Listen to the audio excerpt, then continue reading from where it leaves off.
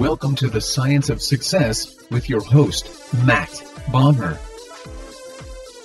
Welcome to the Science of Success. I'm your host, Matt Bodner. I'm an entrepreneur and investor in Nashville, Tennessee, and I'm obsessed with the mindset of success and the psychology of performance. I've read hundreds of books, conducted countless hours of research and study, and I'm going to take you on a journey into the human mind and what makes peak performers tick, with a focus on always having our discussions rooted in psychological research and scientific fact, not opinion. In this episode, we ask, can and should we set aside our emotions to make decisions in huge, high-stakes environments? We look at how to channel and listen to your emotions to make even better decisions. We talk about learning from negative emotions, how historical echoes in our life create repeated behavior patterns, and much more with Denise Shull. The Science of Success continues to grow with more than 1 million downloads, listeners in over 100 countries, hitting #1 new and noteworthy, and more. I get listener comments and emails all the time asking me, Matt, how do you organize and remember all this incredible information? A lot of our listeners are curious about how I keep track of all the incredible knowledge I get from reading hundreds of books, interviewing amazing experts, listening to awesome podcasts, and more. Because of that, we created an epic resource just for you, a detailed guide called How to Organize and Remember Everything. And you can get it completely for free by texting the word SMARTER to the number 44222. Again, it's a guide we created called How to Organize and Remember Everything. All you have to do to get it is to text the word SMARTER, that's SMARTER, to the number 44222, or go to scienceofsuccess.co, that's scienceofsuccess.co, and put in your email. In our previous episode, we looked at how Toyota turned the worst automobile factory in America into the best without changing any personnel. We discussed the paradox of choice, paralysis by analysis, and the danger of having too many choices. The vital importance of a multidisciplinary viewpoint to truly understand reality. We ask if there are any quick fixes for wisdom, and much more with Dr. Barry Schwartz. If you want to get the keys to living a successful life, listen to that episode. And lastly, if you want to get all the incredible information, links, transcripts, everything we talk about in this episode, and much more, be sure to check out our show notes. Just go to scienceofsuccess.co, hit the show notes button at the top. Today, we have another exciting guest on the show, Denise Shull. Denise is a decision coach, performance architect, and founder of the Rethink Group. She utilizes psychological science to solve the issues of mental mistakes, confidence crises, and slumps in Olympic athletes and Wall Street traders. Her book, Market Mind Games, has been described as the best of its genre and the Rosetta Stone of trading psychology. She's been featured in the Wall Street Journal, CNBC, the New York Times, and consulted on the SHOWTIME Drama series Billions as one of the inspirations for Maggie Siff's character, Wendy Rhodes. Denise, welcome to the Science of Success. Thank you. I'm happy to be here. Well, we're very excited to have you on today. So for listeners who may not be familiar with you and some of your work, tell us a little bit about your story and how you got started and sort of what your work looks like today. Well, I used to sell computers for IBM in my 20s, and I was like, oh my gosh, if I'm 40 and doing this, I'm going to not be happy. Let's just put it that way. So I was very interested in psychology, went to the University of Chicago where they have this really cool design your own master's program, and studied basically neuroscience of emotion and neuroscience of unconscious thought, like what's going on in there that we don't really know about. And then I played volleyball with floor traders, and they'd wanted me to be a trader, and basically I ditched the PhD and became a trader. And so I was trading, managing trading desks, thought I was going to be doing that forever, and that master's degree was like this cool little thing that cost a lot of money but went nowhere. And then someone wanted to publish it like 10 years after it was written. And I was like, oh my gosh, it's neuroscience. If you publish it as is, you'll sound archaic, because you will be. So let's update it. And what a group of scientists had shown, they're all at USC now, was that you had to have emotion to make a decision. And all of trading psychology and Wall Street psychology was take the emotion out of it. And I was like, if you took the emotion out of it, literally, you couldn't actually make the decision. This is a problem. We need to figure this out. So I basically started talking about it. And honestly, people started asking me to talk. And someone asked me to write a magazine article. And I really wanted to be a journalist at one point. So I was like, oh, cool, I'll get an article published. And then I think it took on a life of its own because it resonated with people. If people felt as if they were supposed to set the emotion aside and they found they couldn't, but they kind of were ashamed of that and didn't want to tell anyone, particularly traders. And so when I came along and started saying, no, no, no, you have to have emotion to make a decision, and that's what the science said, basically people were relieved. And then, more people wanted to hear about it. And here we are 12 years later or whatever it is, with more people wanting to hear about it. So one of the core things that you just mentioned is the idea that oftentimes the sort of common sense advice or the thing you hear repeatedly in high stakes environments like trading is that we should try to set aside our emotions and be rational. But the research doesn't necessarily support that conclusion. Is that correct? Yes, that is totally correct. And in fact, there's lots of different researchers who've come to the conclusion that the only way to be truly rational is to incorporate your emotion, consciously incorporate your emotion into the decision so that you understand what the emotion's about, what the meaning is, which parts of it don't have to do with the decision you're facing or the performance you're facing, because there's always a mix of what's here and now and what's not here and now. But if you try to set it all aside, that just all gets jumbled and affects you in the worst possible way at the worst possible moment. So tell me more expand on that concept that how do we consciously incorporate our emotions into our decision making? And how does that make us more rational? Well, the first thing people have to do is actually just accept that feeling, emotion, thought, and your physical being are one integrated system. And the best analogy I can come up with is a car. Like, you need all the parts to have the car go forward and start and stop when you push the brakes. And it doesn't work without all of them for the most part. So, and it's a continuum from what's called affect, which is just the best way to understand affect is the difference between before and after you have coffee or before and after you have a cocktail. That's the difference in your affect, kind of your general mood outlook. Then that morphs into what we think of more as feelings, where your intuition, unconscious pattern recognition is.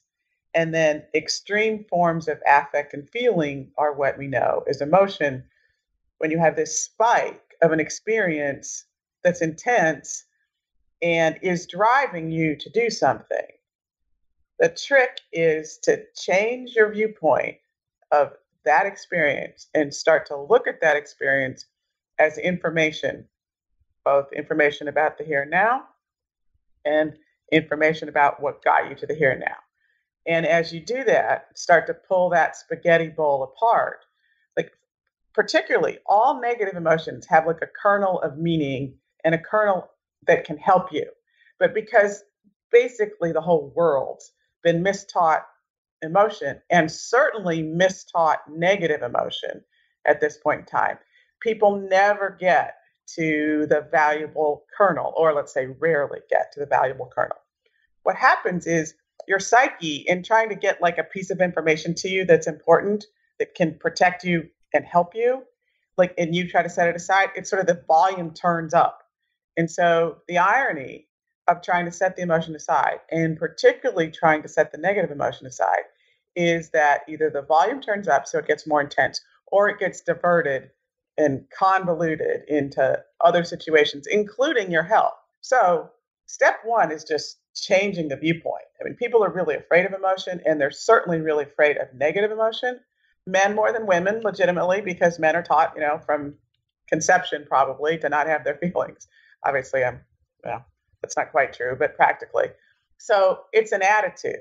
And what happens is, as people start to say, okay, my emotions aren't something to be overcome, set aside. They aren't old from earlier in creation or evolution. They actually have value to me. Once you change the attitude, then you're able to have and hold those feelings.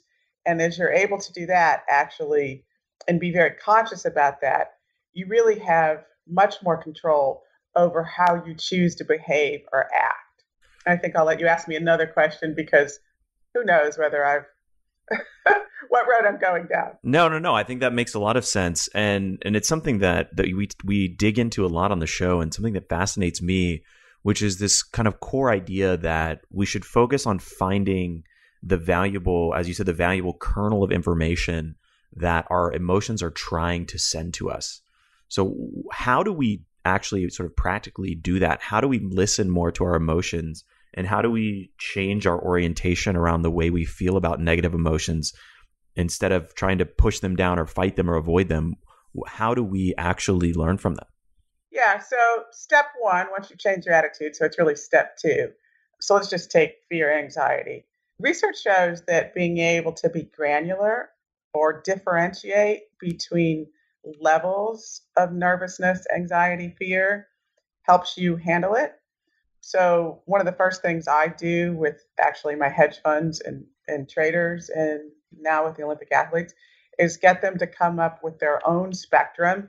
So, on one level, it's, one edge of the spectrum is panic, and the other is overconfidence, and choose their words like doubt, concern, worry, anxiety, fear, terror, and actually think about the words and even look them up in the thesaurus. Even though we all know what these words mean, there's some piece of psychological event energy, and this is not understood yet, where using better language and getting the word right, and even being able to use the words in different languages somehow helps us process the feeling better.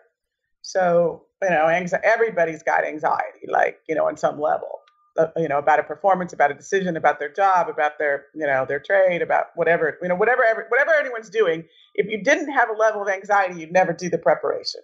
So, and then depending on how you've learned to handle it, that anxiety can be more or less in the most important or most intense situations. So in those really stressful situations, the more you can accurately say to yourself, okay, I'm really worried my boss is going to do blah, blah, or I'm terrified I'm going to fall, if you're a snowboarder, or in trade, oh my gosh, I'm freaked out that I'm going to lose money. The more you can say that to yourself, own it, like connect head to stomach, own it, and hold it right there with the right word that describes the level. The irony is the feeling contracts. There's something about that acknowledgement with language that seems right to you that helps you connect head to gut. And then it's like your psyche has said, okay, I got the message through. Like, I know that Matt, that you need to be a little concerned about this. And so you need to go check X, Y, and Z or whatever it is, that you need to be prepared. I've got the message through to you. So I, as the anxiety or concern in your head can now go back to sleep because you've got it. I know you've got it because you've acknowledged this feeling that I'm trying to serve up to you that was meant to remind you that, you need to double check your preparation or whatever the case, whatever the situation is. I'm using double check your preparation is, covering snowboarding to trading to dealing with one's boss to being on television to whatever. But the clue starts with after you change your attitude, getting comfortable with the words, particularly around the spectrum of fear and anxiety. So concretely, what does this sort of connecting your head to your gut look like? Is it journaling? Is it therapy? Is it talking to yourself? For somebody who's listening to this that's struggling, what would the sort of concrete actions that you would prescribe to them be as a starting point to really let those feelings be acknowledged and kind of let them bubble up and be understood? Well, for people who are comfortable doing it, which isn't what you asked me, you can do it just talking to yourself in your head. Like a lot of my clients who've been working with me, I've got them to the stage where they can do it in their head, or some of the snowboarders I'm working with who need to do it in their head because they're in the starting gate. But the process of getting to that point, in an ideal world, you've got someone to talk to about it. But it's really hard to find someone who can tolerate listening to someone's anxiety, because we listen to someone else talk about they're nervous and we want to make them not nervous, as opposed to give them the feeling that it's okay to have that feeling. So what that leaves us with is journaling and someone being really gentle and kind to themselves and allowing themselves to have all of their feelings. I mean, because then on another level, they are really just a feeling and they don't necessarily speak to exact reality. And so the journaling mechanism, if someone can get comfortable writing on a piece of paper or typing into a computer exactly how they feel without any judgment, that's the clue. Whether it's the journal judging you, like there's a process where people will edit just when they go to write, or whether the, coach, mentor, therapist that you're talking to will judge you in some way. What you want is a feeling that whatever feeling you have is okay. And that step one is just to be able to look at, observe that feeling, get more information about describing it. So, at a practical level, you don't have to pay for a therapist, have a coach, if you can learn to use writing as a way to be that accepting other person for yourself. How do we get rid of the judgment? Yeah, that's the question, isn't it? I want to say, hey, it's just you and yourself, and you're, allowed to have all your feelings, and your feelings are meant to help you. So what's the point in judging yourself? Like, it's just a piece of paper, and you're just trying to, understand what your feelings are trying to tell you, what that message is about. Is it relevant to the thing I've got to face today? Or does it tell me something that I need to look into in general, or something I need to understand about myself in general? It's just research. It's like, and I can tell you from my vantage point, like everyone has all kinds of feelings and everyone doubts themselves on some level. I mean, it's just part of the human condition. I've worked with people who have, hundreds of millions, if not billions of dollars. And a lot of people might look at them and think they don't have anything to be worried about. And they're no different than, than the next human being. I mean, everybody has, levels of concern and worry because it is a driver. Well, understood in a pure form, it is a driver of what makes us better. In most cases, it doesn't exist in a pure form because, no one's learned to understand it this way. So it's been mishandled. So then it's gotten exaggerated. And one's whole history with fear and anxiety comes to bear, in any given situation. And that's like the untangling part that you can certainly start to do in a journal. And it helps to have someone to talk through it with, back to the value of language that's, I think, not yet explained in neuroscience. I want to say, don't judge yourself. Of course, I know it's, way easier said than done, but I'll still say it. There's no reason to judge yourself. All your feelings are okay. And it doesn't matter what they are. They're just feelings. And if you understand them, you don't have to automatically act on them. So this makes me think about, and you touched on something earlier that I do want to get back to, which is the kind of integrated physical system of the body and how it's all kind of one whole. But before we touch on that, this makes me think about something else you've talked about, which are these ideas of, we have almost these historical echoes that create repeated behavior patterns. And I don't know if those would be the same thing as limiting beliefs or sort of related to limiting beliefs, but I'd love to dig into that concept. Yeah, they're very similar to limiting beliefs. So that master's thesis actually was entitled The Neurobiology of the Theory of Freud's Repetition Compulsion, or Freud's Theory of the Repetition Compulsion. You'd think I'd know the name of my master's thesis. But in any event, Freud identified this phenomenon in human beings where we get ourselves in repetitive circumstances. We marry one person, get divorced, get married again, completely different person, have the same exact feelings and the same exact arguments. We go from one job with certain kind of difficulties with our colleagues or bosses. We get a different job, different people, same thing. He identified this back in the 1800s, and I saw it in my friends, and I saw it somewhat in myself. And I was like, why is this? There has to be some sort of unconscious template in there where we're making choices and we're behaving in certain ways that cause situation A to be exactly like situation B 5, 8, 10 years, 20 years later, whatever, 30, 40 years later, even though the ingredients are completely different.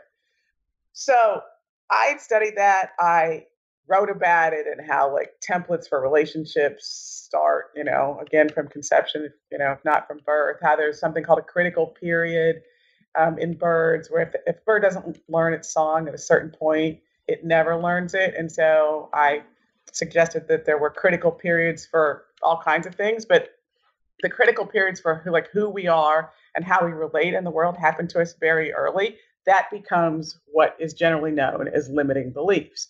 Freud called it the compulsion to repeat. I originally called it echoes in my work.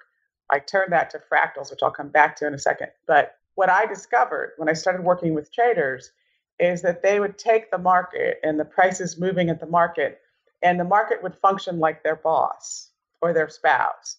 And they, like a Rorschach blot, they would, impute meaning to the way the market, personal meaning, to the way the market was behaving. And then they would react. So like a lot of people reacted to the market as an authority figure and maybe would rebel and, get bigger in a market position that they were losing money in, like as a way of rebellion. And once I started to realize that people were taking their life stories and their viewpoint of themselves, and I think what you would refer to as limiting beliefs, and like making the market their partner in this. So it was like, well, obviously the market's not, the market doesn't care anything about any one particular person.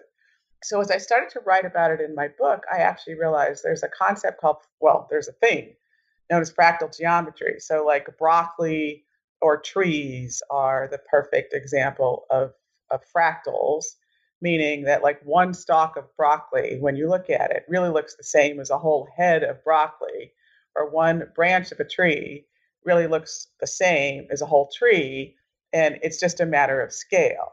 Well, I started thinking, you know what? I think human beings effectively, that our psychology is fractal. And so we have these snippets of experience, in our first 5, 10, 15 years that then we don't know are like buried in there, but they are the DNA or the pattern for the tree or the broccoli in our head. We experience them as our self-concept, as limiting beliefs. We're acting out of those.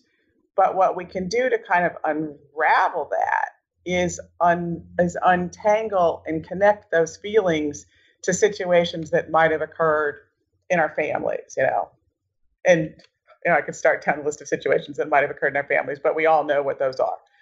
So my opinion is that it's literally a neurological phenomenon that gets set up from some sort of critical period thing and how a human develops in terms of who we are and where we fit in the world. And unless we look at it, it just stays that way. And the mechanism for getting us to look at it is feelings that we have that make us unhappy in adult situations. And so we could try to set those feelings aside, or we could say, okay, this set of feelings makes me unhappy. And oh, by the way, it's the exact same thing as happened last time with a different boss. How do I figure out which part of that is me just bring this fractal echo experience that that was kind of given to me or set up for me for, let's just say, because I was like the third oldest boy in the family and my 2 older brothers picked on me. So I'm like more inclined to think that my boss is picking on me when he's really not. But until you start to realize, wait a minute, like my feelings don't match the situation, but my feelings do match situations I experienced while growing up, that gives you the awareness to start to be able to pull that apart and then react in the present with the factors in the present, as opposed to what you called limiting beliefs, but I think are coming from earlier experiences in the form of fractals or echoes is something that people relate to, like, because it feels like an echo, it feels like, what, this is happening again. I've heard this story before. I've seen this movie before.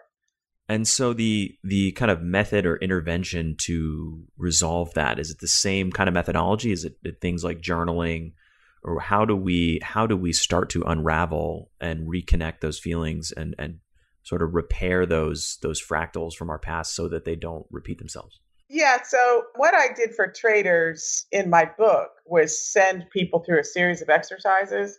Because the clue is the way to do it, and it is helpful to have someone help you do it, I mean, admittedly. But having said that, if someone keeps track of the experiences they're having in their adult life that are making them unhappy, i.e., and I'm using unhappy for like frustrated, afraid, for and like keeps track of those and writes down the circumstances and their feelings. And completely separately from that, tries to come up with 5 memories from growing up. When that could be from when you were 3 or when you were 8 or when you were 10 or when you were 15, and write about those and write about what you remember what happened and then write about how it felt and then compare the two.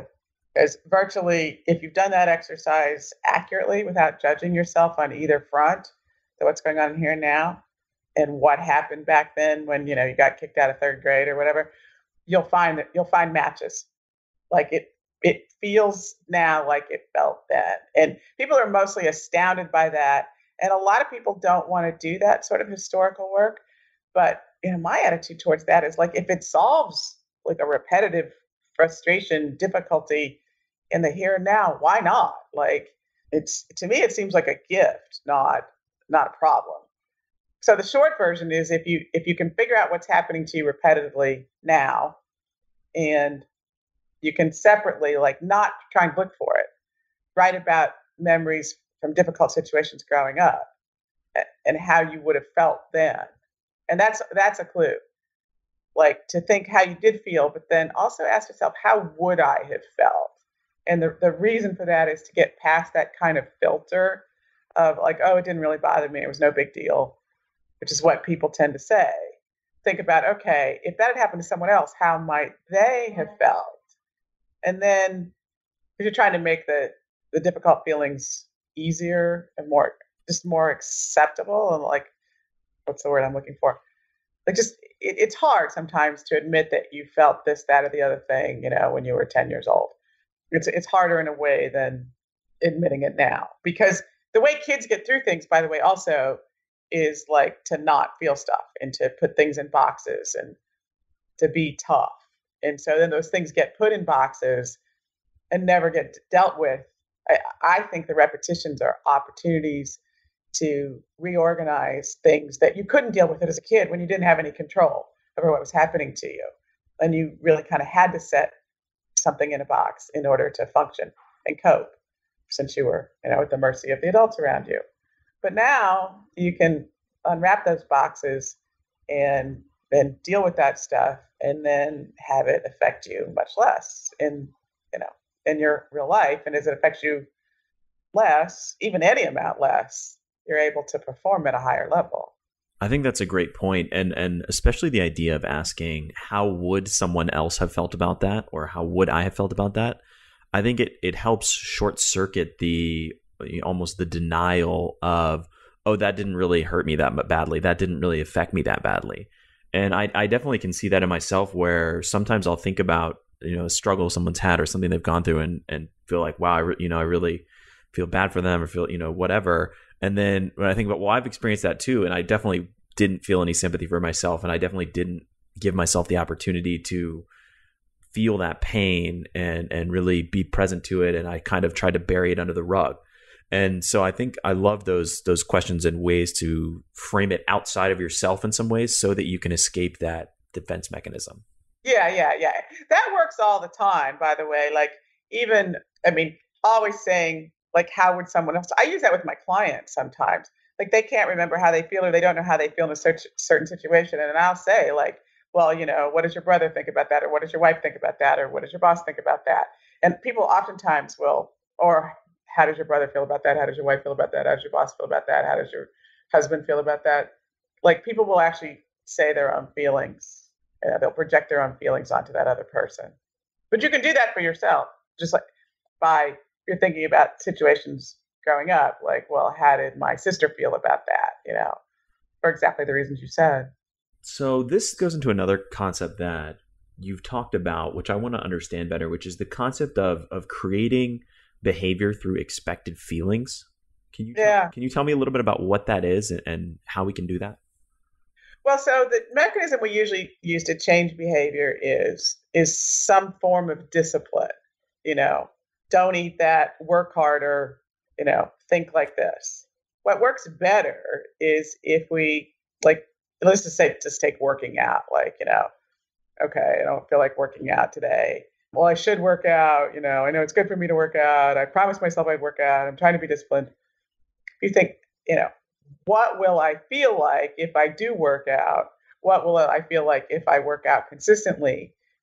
If you exchange the current feeling for the future feeling, it's easier to do the thing that you want versus using an intellectual, thought based directive.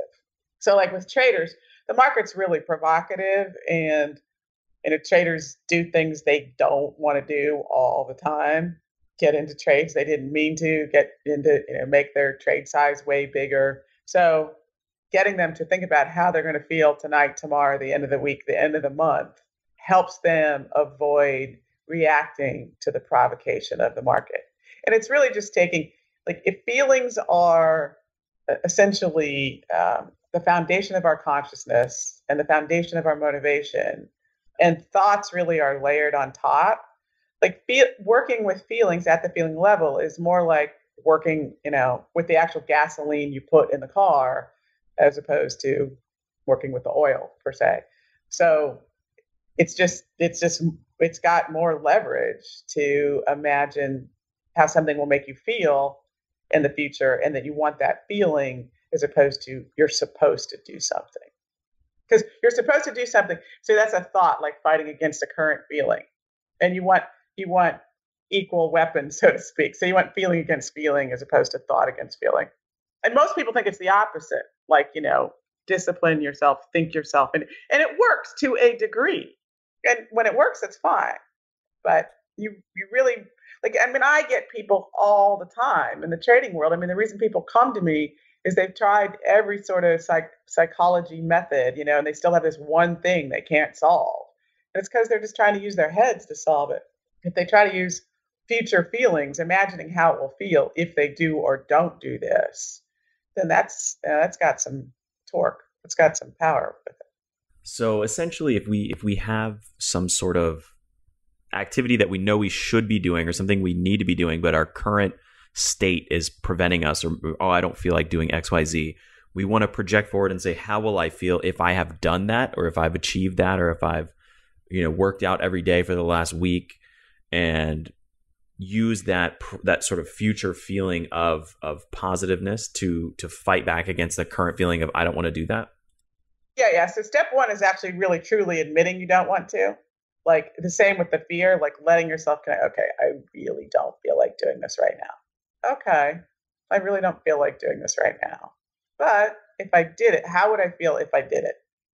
And would that feeling be worth, behaving in a different way than my current feeling? Because the really admitting it and connecting to it in and of itself can dissipate it.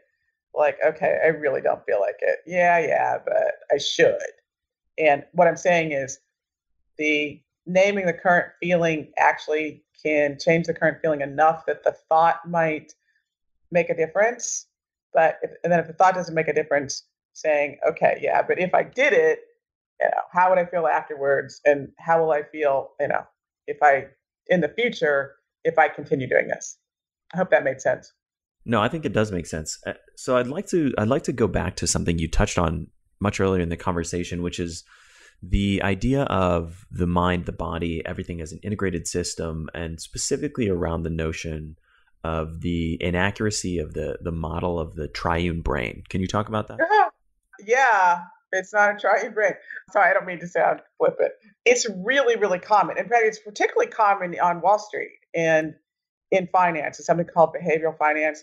People talk about all these decision mistakes we make, and then they talk about this triune brain that supposedly is, basically our thinking and analytics is the most developed, and like feeling and emotion in the middle, and the stuff that keeps us alive, near to our brainstem, and that it's supposedly developed that way. it's hard for me to say anything, but like no neuroscientist at the cutting edge of neuroscience believes that anymore. Like children that have nothing but a brainstem have been shown to have feelings, laughter, sadness, just as sort of one extreme example.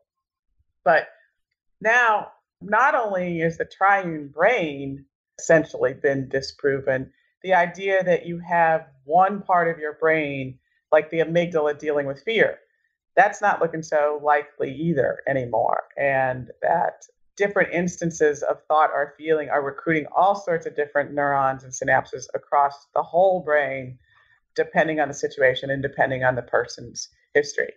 There's actually a new book called How Emotions Are Made by a woman named Lisa Feldman Barrett, who she is an academic. She wrote it as a popular book. It's still fairly dense, but she lays out hundreds of studies supporting the inaccuracy of both the triune brain and we have certain circuits for certain emotions and even certain facial expressions for certain emotions, and shows, in my opinion, really convincingly that, again, you know, the system is more like a car and it's recruiting all of these different pieces of functionality. Now, it's not like a car in that a brain might recruit different neurons and synapses for a certain experience on one day than it does from another. On another. Now, there's probably a reason for that, where there's something slightly different about the experience that then recruits a different part of the brain. But the point being, happiness, sadness, fear don't look the same in every brain all the time, even though you still hear that. I mean, there was an article in the New York Times saying that last Tuesday or Wednesday. I mean, it's still definitely the conventional wisdom that we have a 3-part brain and there's certain parts of the brain dedicated to certain feelings. I think the evidence is really convincing that neither one of those are true. And the good news is it means that we have a lot of, like, literally neurological possibility to work with our brains in ways that allow us to get different results. And for listeners who may not be as familiar with it, briefly just describe kind of what is the conventional model of the triune brain, the sort of the 3 components and what each of their functions are. Well, you have this frontal cortex that does your thinking and analysis, and that's the most developed part, and that's the part you're supposed to be using. That's one part. You have this kind of middle part that's feelings and emotions that, supposedly we needed, back when we were hunting and gathering. And then you have the deepest, oldest part, which is in the back of your head, which is, keeping your heart beating and your lungs breathing and your stomach digesting. And in that model, people tend to think that this theoretically developed thinking analytical part should be able to override the earlier 2 parts, and it's more advanced and you should be relying mostly on it. If that's not the model and all 3 parts are working together in concert all the time, you can't be expecting that, that supposedly thinking analytical part to be overriding the ostensible earlier, more primitively developed parts. That makes sense? That definitely makes sense. And I just wanted to kind of describe what that model was for people who may not be familiar. Yeah, I get it.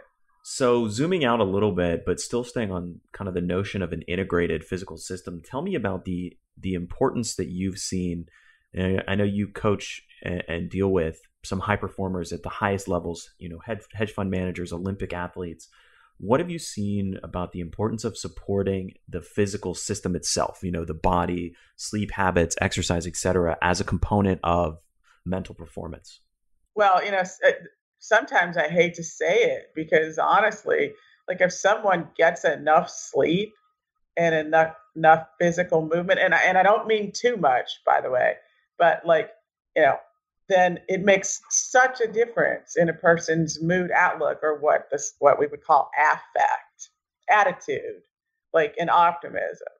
So, like with the right amount, and obviously it's not an algebraic formula, but with a good amount of physical activity and definitely a lot of sleep, your attitude towards something, your ability to perceive risk is so much more optimal than without it. So like, for example, when, a regular client or I've been working with who's doing well, calls me up for a regular coaching session and says, I blew it yesterday. I like added to a loser. And like, one of the first things I ask is, okay, like, were your kids up at 3 a.m.? Were you up looking at the London markets at 3 a.m.? And, some large percentage of the time they end up saying yes. But, sleep is starting to be, as I'm sure much more respected and revered. There was an article in the New York Times yesterday about it being the new status symbol, but there's still an awful lot of pressure to like survive on not enough sleep. And just life in general and households with, kids and dogs and cats and whatnot tend to keep people from getting enough sleep. But that physical basis of, that's what we are, right? Like we're physical creatures, operating in these bodies that are, again, a bit like cars. And, we need to change the oil, and sleep is a bit like that. So looking at all these different high performers that you work with, what are some of the habits that you either recommend to cultivate peak performance or see repeatedly again and again from peak performers? And I know they may be some things that we've already touched on, but I'm curious, what are the commonalities you see between elite level performers that you work with? Dedication to getting better, like putting in the work and the preparation, like regardless of what it takes. It's not about like just a raw gift. It's about taking the situation and the thing you want to accomplish and breaking down all of the different pieces that cause you to would contribute to you achieving the goal, and being accurate about that. People have a tendency, by the way, to over focus on one piece of it, but it's the understanding the whole situation, and like the competition being a direct or a very important aspect of that. Like what is your competition doing, and what do you need to do to perform at the level of, at least at, if not obviously above your competition. That dimension, whether that's in athletics or in markets, helps a lot. And then within that, deconstruction of all of the aspects, a solid understanding of the competition is self-awareness, and this becoming more aware of one's own baseline level of affect, feeling, and emotion, and the meanings of those feelings and emotions.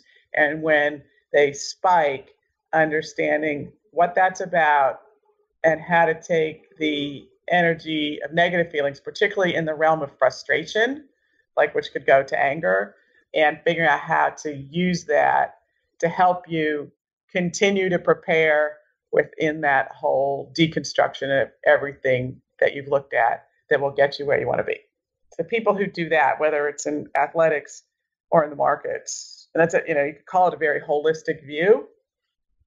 A lot of people do all of the pieces, but the social emotional awareness, like they don't really analyze what they're competing against, and they certainly don't get as emotionally self-aware as they could. And both of those are real levers. And on the flip side, what are some of the biggest mistakes that you see high performers make?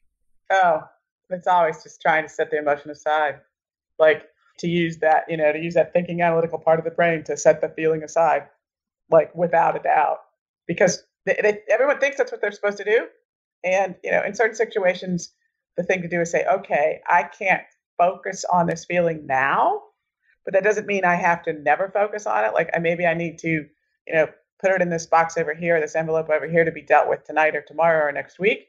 But the general conscious setting feelings and emotions aside, and unconscious setting them aside through like overactivity, being overscheduled or overtraining for that matter, not allowing yourself to have a minute of downtime to recognize the feeling and emotion dimension and to be back to, pulling it apart, untangling it. So in one word, I could say overactivity. And so the idea is that overactivity robs us of the ability to truly listen to our emotions and do the work necessary to remap those and get the leverage that you can get out of a truly deep understanding and being kind of in harmony with your emotions. Yeah. You never give yourself, you're constantly distracted. You never give yourself time. Like with market people, they're always analyzing the market. With athletes, they're always working out. And there's this whole other dimension that while it feels like you're not doing something, you're potentially doing the most important thing, to give yourself time and space to be more self-aware. So what is one piece of homework that you would give to somebody listening to this conversation to concretely implement some of the ideas and concepts we've talked about today? Resolve to allow yourself to have all of your feelings, even what seem like the worst ones, and learn to put a word to them, to be able to say, I feel like really frustrated. I feel furious, and then say, about what? What's that really about? If you just resolve to allow yourself to know all of your feelings without judgment, and then take the step of trying to understand what the kernel is, that has so many ramifications for overactivity and health and performance. And you're honoring yourself. You're saying that that you and your feelings and your experience mean something, and they matter, and they do. And everyone can do that for themselves. It'll be hard for some people, but you can take a step in that direction for sure. And for listeners who want to learn more, where can people find you and your work online? My company is called The Rethink Group. So the website is therethinkgroup.net. I have a blog. Granted, I haven't had much time to keep up with it lately. I have also done some writing over the years on Psychology Today. So if one were to Google me, Psychology Today, you'd find some older things, but still completely relevant there.